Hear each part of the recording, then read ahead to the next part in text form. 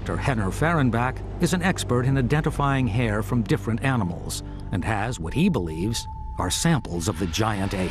I have about a dozen samples, over a dozen samples of Bigfoot hair collected in 4 states of the United States. They all agree in structure with each other in terms of diameter, color, pigment distribution, lack of a medulla, and lack of banding or tapering. Dr. Farbach examined a number of hairs found at the Skookum site.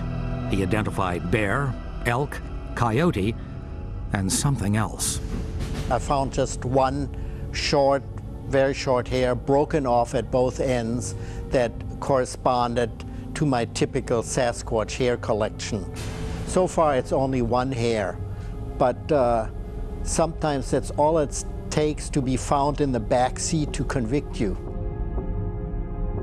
The experts also conclude hair patterns within the cast are also consistent with that of a primate. I was extremely impressed by the fine detail of the hair striations, the imprints of the hair on the buttock and the thigh especially, and coursing across the forearm.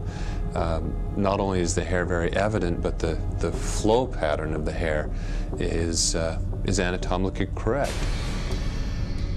For our experts, there is no question that the Skookum cast is a rare and valuable addition in the search for clues about Bigfoot.